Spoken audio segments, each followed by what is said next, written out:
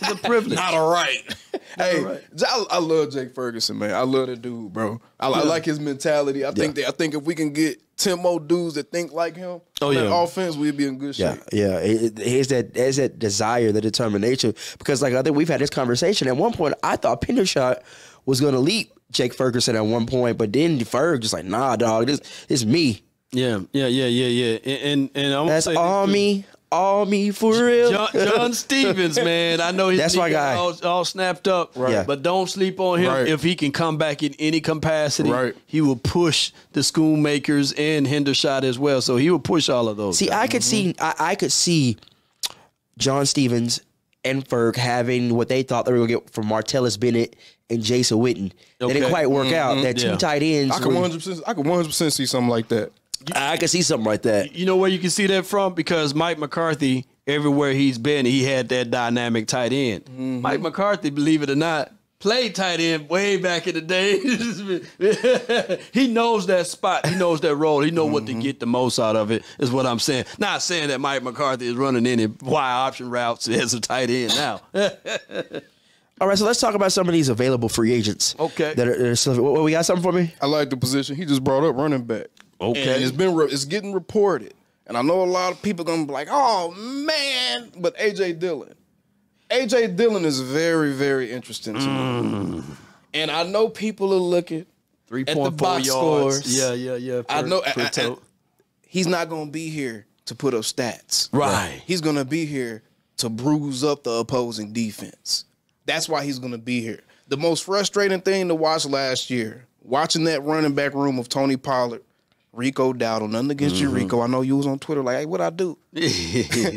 and Deuce Vaughn was them falling backwards every time someone breathed on them. Okay. So let's talk. Paperweights. A.J. Dillon's going. He's a sledgehammer. You need a sledgehammer back. No matter who you bring in, it got to be a sledgehammer, bro. So let's talk about some of these couple of names that are on the free agent market as far as running backs. Okay. We have A.J. Dillon that you just mentioned. What about this name? Clyde Edwards-Helaire. Don't he have an injury history? And I don't know about him. Yeah, I don't know about Clyde, man. Who's the next available option? J.K. Dobbins. Okay, all right. Those are they have right now the top three that the Cowboys probably. I like J.K. That's a work ethic guy, man. Yeah. Gritty work ethic guy. I like that. Okay, so let's talk about some of these tackles because we know we have a hole of tackle potentially. Okay, coming back to Tyron Smith, is that an option? I think that if you're going to try to sign a left tackle in free agency, what sense does it make to go outside the building? Exactly. Thank you, my brother. That's all I'm saying. Because he was an All-Pro last year, wasn't he? Wasn't Tyron Smith an All-Pro last year? I think he was. It was. I know it was. He made second team All-Pro. He made something one of those things. Yeah, Tyron Smith had an amazing year last year. He had an amazing year. It was one of his better years. And the war of attrition with him, I get it. But man, we figure out the code, and now we want to get rid of him. We cracked the code. All right, now you just ship them all. Hey, let's getting all the cheat codes on GTA and trading the game in the next day. I wonder if that would have worked for Sean Lee back in the days.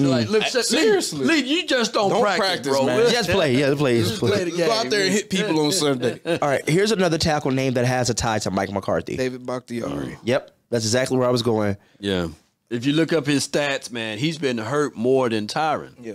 Now, maybe they bring in the Tyron program to him, and maybe that can work.